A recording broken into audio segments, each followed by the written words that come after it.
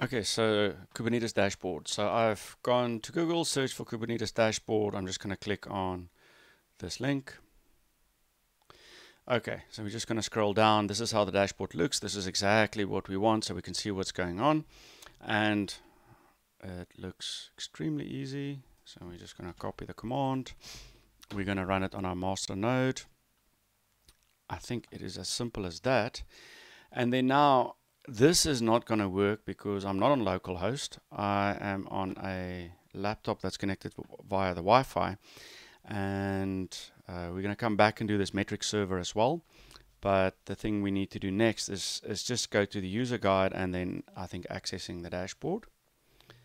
Because I think you just edit the, so we'll have a look now. So if you do cube control,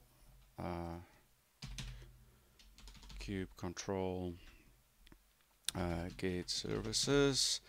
Okay, doesn't look like anything is running, so let's do all namespaces. Okay, so what you will see here is the dashboard's running.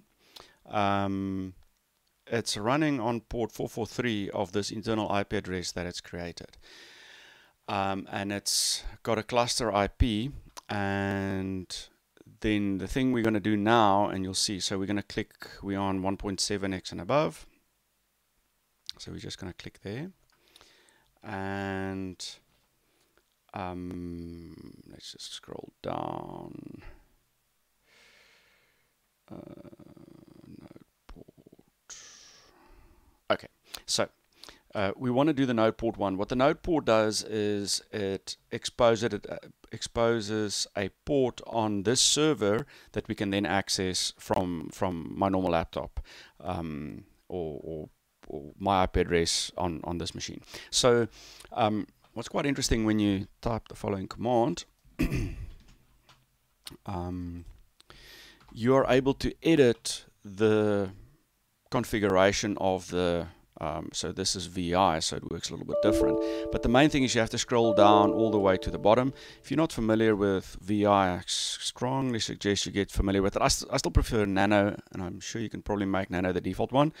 But you're basically just going to delete the cluster IP there. You're going to type I for insert, and then you're going to go node port. I think that's the instructions if we see node port, and then you're going to type escape :WQ exclamation mark, and that saves it. And I think if we run this command again, what you'll see is it's changed to node port from cluster, and you'll see there's a port here that we want to connect to. Now to connect to it, there's a bit longer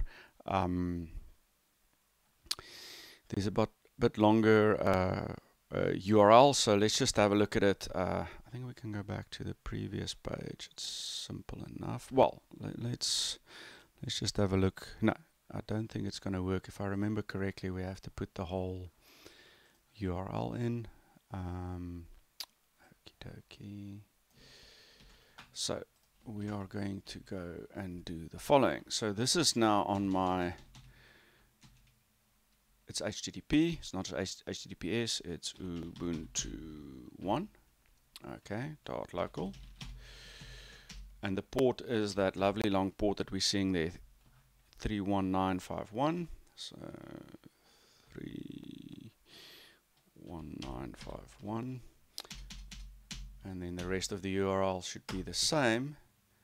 And let's just see what happens there. It's not secure. That is what I do. I did expect that. Let's just try my IP address. 8.8.101.